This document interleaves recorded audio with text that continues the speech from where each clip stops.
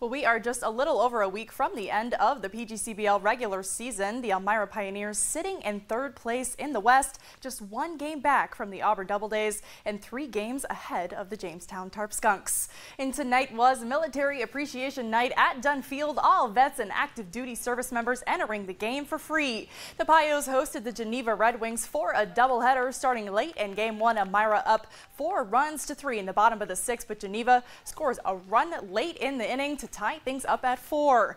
Corning grad Nolan Terwillinger on the mound for the Pios. Full count runner on third, and that's strike 3 holding the Red Wings for now.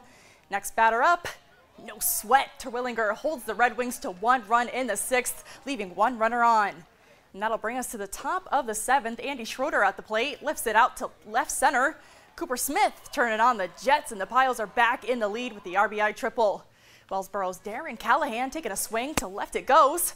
And that brings in Schroeder. Elmira up 6 runs to 4, and because this was a doubleheader, Geneva was the home team for Game 1. Bottom of the 7th, one more chance for the Red Wings to bat, but the Pios were just on top of it. A double play to end the first game, 6-4 the final. And in Game 2, the Pioneers stayed hungry and focused. They sweep the Red Wings, finishing the night 9 runs to 5. Elmira improves to 19-15 on the season.